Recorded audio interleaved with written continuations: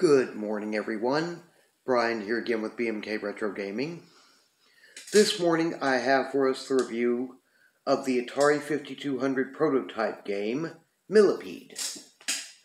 Now, forgive me, my seasonal allergies have been acting up a bit. The arcade cabinet original was developed by Ed Long and Mark Cerny in 1984 for Atari Incorporated, or Atari Inc.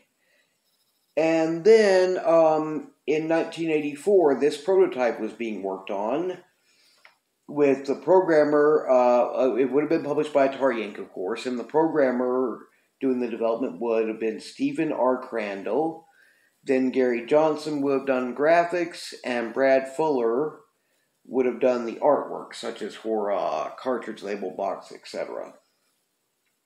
And it would have been known by the designation CX-5248.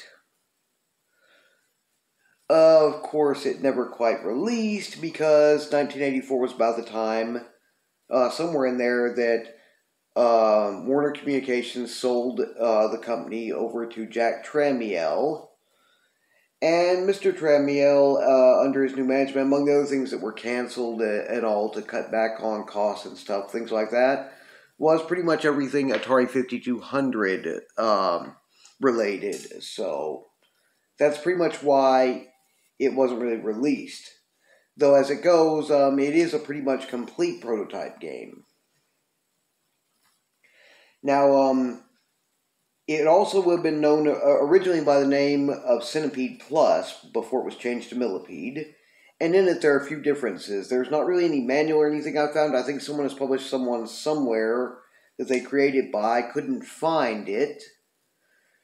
And actually, having gotten this in the package just on Friday, I had to rush to do my research and everything. So anyway, the pretty much basics are, the premise is kind of similar to Centipede, except for Millipede, you are apparently an archer who is protecting your mushroom garden of apparently giant mushrooms, I guess, from giant insects, which in this case include, in place of the Centipede, you have the Millipede, who is pretty much the same, but a bit larger. Again, the spider returns, but this time you can have 1, 2, or 3 of them at one time, which increases the challenge. Then there are beetles who basically just,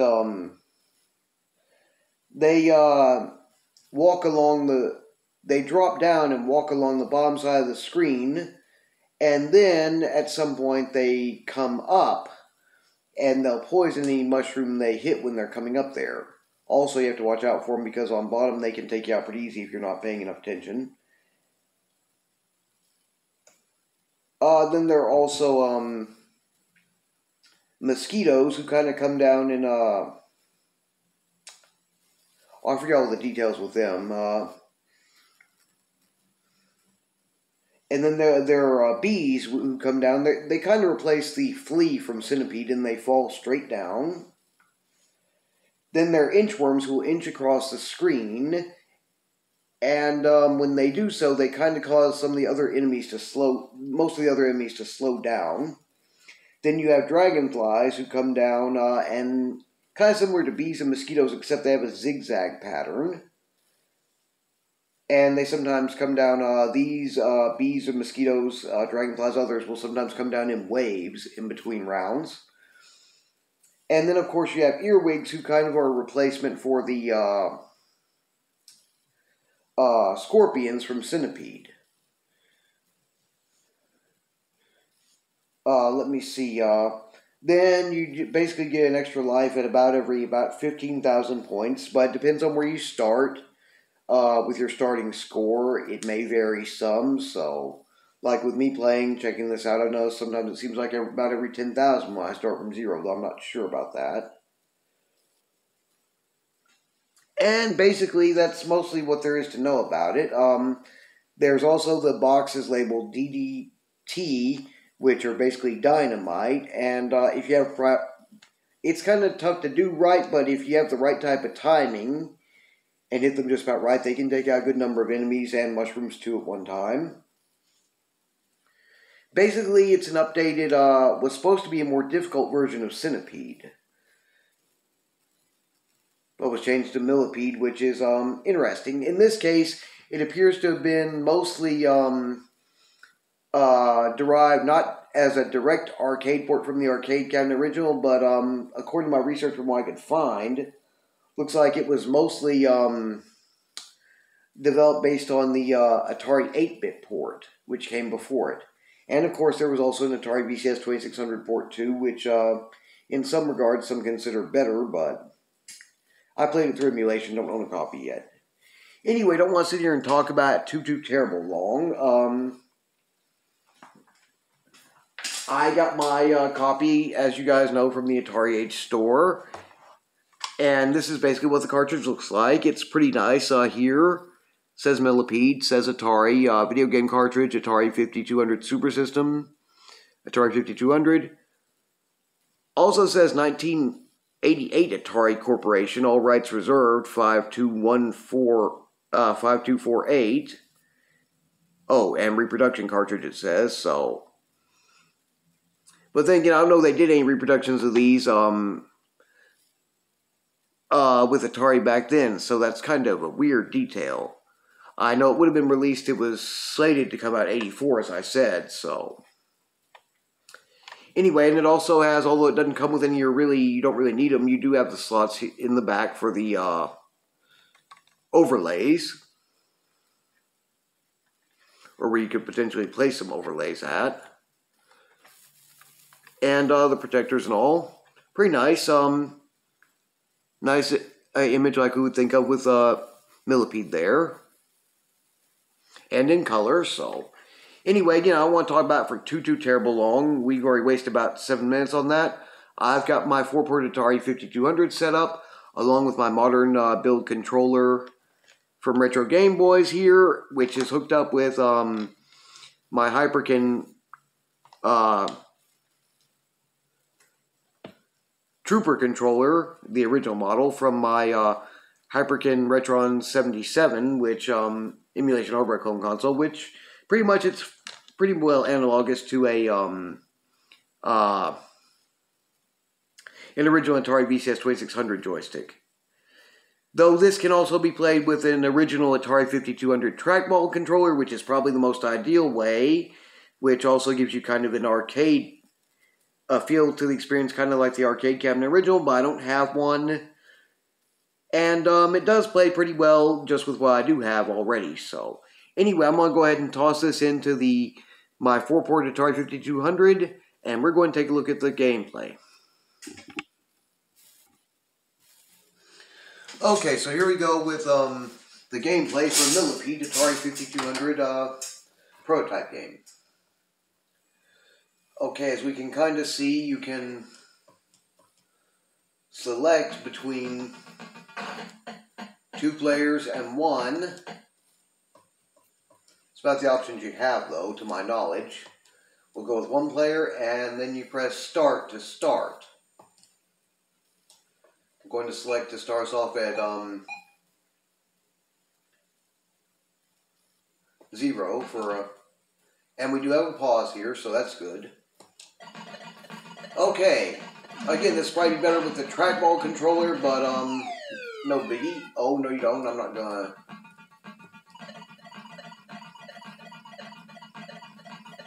I'd restart it because I'd rather not start it that way.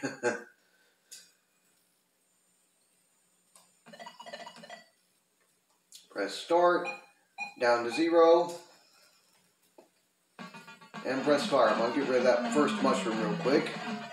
That, if I'm not mistaken, is a bee. Or could have been one of the mosquitoes, I forget.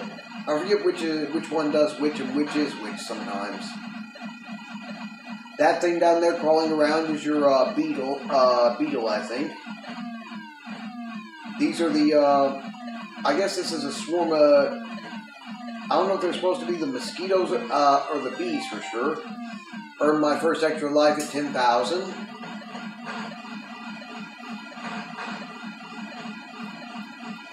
There goes the DDT blowing. It's pretty quick paced, not maybe as fast as the arcade cabinet original. And obviously it was derived from something probably as figured from the Atari 8-bit port. Or the Atari 8-bit's original library port. There we go, that right there is probably the supposed to be the mosquitoes, where I think the other ones were supposed to be bees that just drop. You can hold the button for continual rapid fire rather than just shooting one at a time. Spiders can be worth up to 12,000 points if you get them close enough. 300 further away. I think 600 and like 900 or something like that. Depending on the distance where you kill them. I always watch for the beetle because they will be a little bit of a pain in the neck about, they will come straight at you, and they sometimes will try to rise to take off, crawling back up the screen.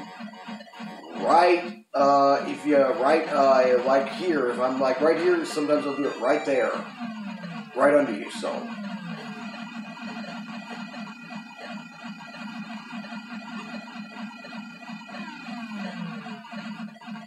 And apparently poisoned all lows. I guess that's how it shows it was poisoned. That right there, that little thing I just shot, that these are the dragonflies, I think. But that little thing that was crawling I just shot was the earwig. Dadgum spider.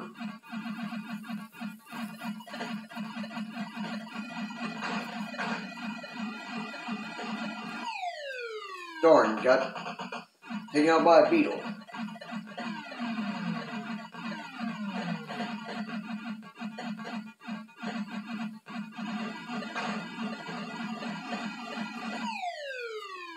Darn. You see him until it was too late. Things dropping are supposed to be the bees, if I'm not mistaken.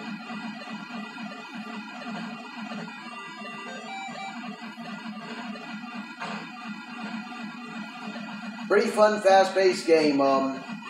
Again, not quite the same as the arcade cabinet original.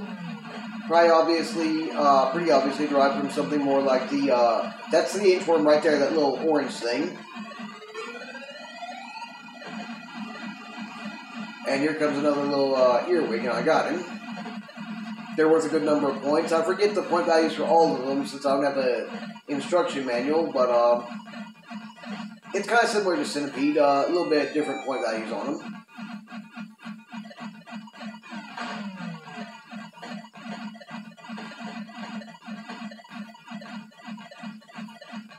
Your ship, when you're firing, kind of looks a bit like the Atari,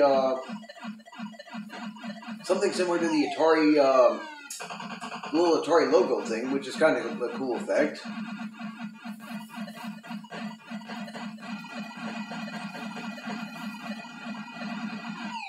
Darn. And I had two beetles at one time. Now that was almost unfair.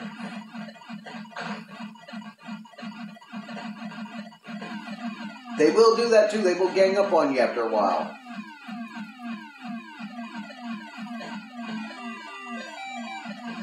Other things to know about this one, you know, there are certain strategies you could use in Centipede you can't as much here, such as creating a mushroom fort for yourself to kind of protect yourself.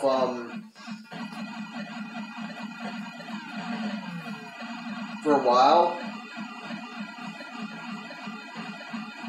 You can't really accomplish that in this this particular game. It doesn't let you. Another Centipede, Millipede kill. Again, like I was saying at first, the Millipede is not much different than the Centipede, except for maybe a bit longer. As I recall, Millipedes, Centipedes, generally speaking, are entirely vegetarian or herbivores. Whereas, if I'm not mistaken, I'd have to go back over my research, but centipedes may also be at least sometimes carnivorous in terms of they'll eat meat too. I may be wrong about that, so don't quote me on it.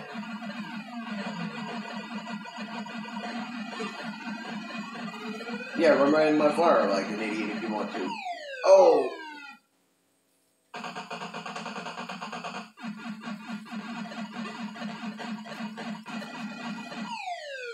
And there's that. Let's see, got up to 85,963 points. And I have the option to start back at 7,000 if I want to. We still got a little time left, so I'm going to reset down to 0 again, and we'll go ahead and give it one more go.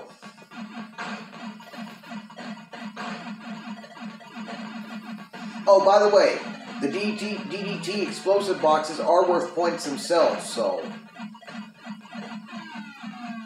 Though it can be kind of tough to time them and time your shots so that you can actually take out anything with them.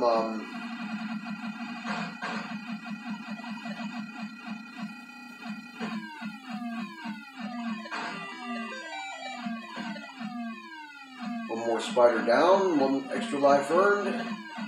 Again, it seems to be given to me at 10,000 while I started at 0, so... Which would be kind of the way Centipede would do overall, but I don't think it's really a drawback or anything. It doesn't take away from the fun of the gameplay or anything. There's that earwig, and he's gone.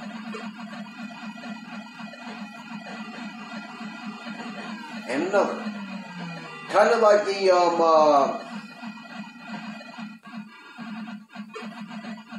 the scorpion on Centipede, the earwig is worth a good number, pretty high number of points, so worth getting when you can. Not so sure, but I think the inchworm is also worth a good number of points as well, so. Again, with no manual or anything, I don't know exactly all of the point values for everything here. Just what I've noticed as I played through some.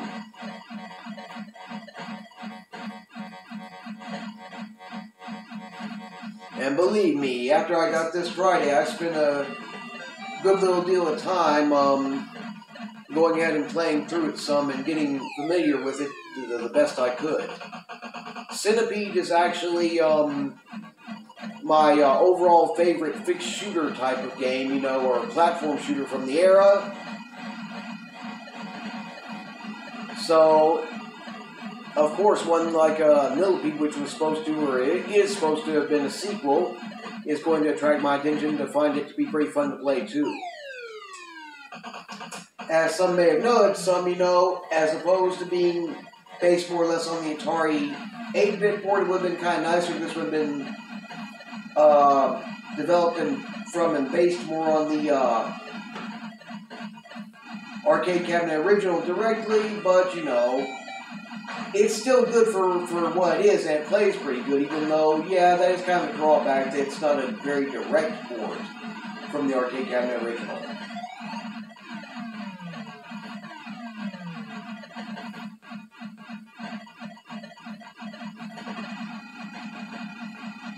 I wouldn't call it a huge one, though. I mean, this still gets by, and I think this would have been pretty good back in the day if it had been released rather than having just been canceled like it was.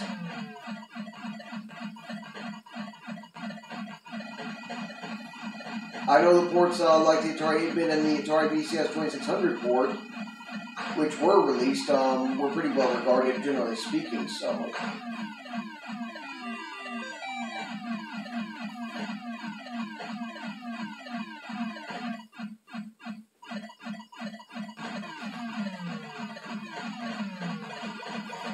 I'm almost surprised I'm playing this well on it, considering when I was playing it, checking it out after I first got it, I couldn't really even break, I couldn't even break up to, get up to 80,000 before, and I've already done that here, reviewing it, so.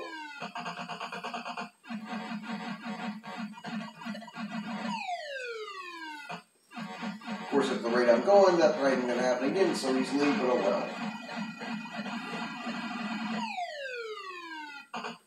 Yeah, I want this video to drag out forever, so I wouldn't dare anyway.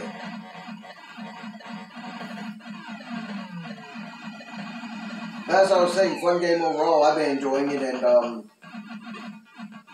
so it's not a straight arcade port, so what? And it's based on the arcade cabinet original, even if it was developed from the Atari 8-bit port more so. As it goes, it's still an arcade port in the sense that it's based on a port of the arcade cabinet original, so.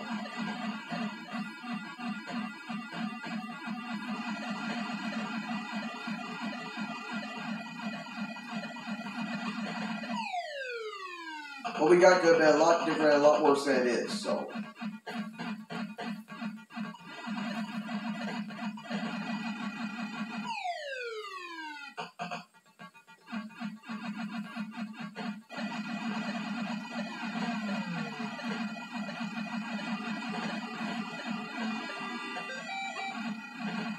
Now I've beat 90,000, so, ooh.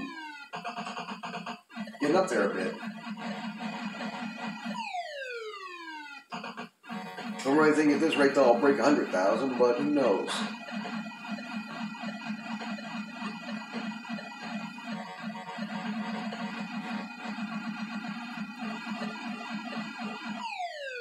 Nope. 95,286. Not too bad, and I could have started back at 80,000, which is not terrible. Anyway, I think you guys have a pretty good idea with the gameplay at this point. Okay, so that was Millipede, 1984 prototype game, unreleased prototype game for the Atari 5200. Is it pretty good? Yes, I think so. Like I was saying during the gameplay portion, it seems from my research to have been based much more on the Atari 8-bit port of Millipede than on being a straight arcade port of the arcade cabinet original itself. But that still would make it an arcade port since it's based on another port of the arcade cabinet original in a way. So even for that, it's not bad at all. And probably would be a lot better if you had a working Atari 5200 trackball controller to play with it. So anyway, I think it's pretty good. Hey, right there, you got close to breaking 100,000 points. Can't beat that. Well, you could, but I'm not going to try on camera or anything. Right now. Anyway, so yeah, it's very good as far as I'm concerned. And it's kind of a shame that it got canceled back then instead of being released. Now, as for when it was actually re-released as a reproduction cartridge, I'm not sure, as I couldn't find anything on that. Maybe like what it says on the cartridge here, 88. Maybe for some reason it was re-released as a reproduction cartridge then, though I don't know, and I don't know, since it got canceled, why Atari under Mr. Tramiel would have chosen to do so or not, so. I can't say for certain about all that. Anyway, I do have a few recommendations and links for you guys from my preferred YouTubers. Tim's Tiny Arcade. He reviews this one as it's included in the Classics collection, I believe it's called, instead of a physical cartridge. 65 Gamer Guy, Atari Revival, and Atari Vintage Players. They all have nice videos on this one. So I will leave recommendations and links to those, as well as ones to the Wikipedia article on it for those who may care to read up further, and the AtariProtos.com article on it, so you can check into it a bit further those two ways if you like. And it's still available, like I got, at the Atari Age store at a base price of $30, so you can get a copy that way. And I double checked, and it's also still available at Good Deal Games at Homebrew Heaven for $34.75. The difference being the Atari 8 store, you know, this took not quite 2 months, but getting closer to it to come out since they've had their stock of new games coming in, so they've been a bit slower. But then again, Mr. Albert Uruso, who does the Atari 8 store, works alone most of the time from his end, though he does have some collaborators, so it kind of makes sense. So you'd be weighing a bit more with that, whereas with Good Deal Games and Homebrew Heaven, you might pay a bit more for it, but more than likely you get it a bit quicker. I did double check too, and Good Deal Games and Homebrew Heaven is still on their break, but they are reopening on April 15th, so about the middle of this next month you'll be able to order a copy easy, and we'll probably get a bit faster. So it just depends, you know, With the Atari Age store, you can wait and go ahead and order it and wait for a little bit of extra time it might take to get it. I mean, these games are usually worth the patience required. Or once Good Deal Games and Homebrew Heaven reopens, you can potentially go ahead and order from them and get maybe a bit faster. So I just leave it up to you guys which one you prefer to pursue if you decide to get a copy or would like to. I'll go ahead and leave links to both of those. One directly to the Atari Age store's listing for it. And Good Deal Games and Homebrew Heaven doesn't really work that way, so I'll just leave a link to their website, and then you just select Atari 5200 as a category and scroll down alphabetically till you find it.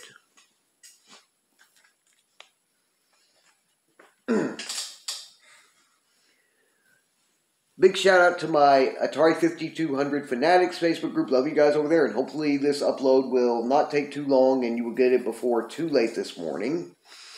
And